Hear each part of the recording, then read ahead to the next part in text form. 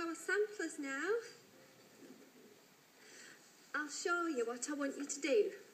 Now, I'm going to teach you all to do chain stitch, cross stitch and hem stitch.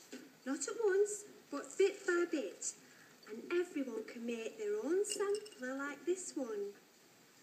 You must each think of a few words to embroider onto it, and we'll give you a prize for the best one. For instance, you might want to embroider, I love Mummy. Yes, Jessica? Does it have to be for mothers? No, Jess. Please don't feel you have to make it for your mother.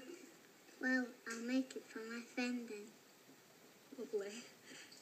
Is that a friend in our class? No, it's Rosie Norris. She's old and her teeth don't fit.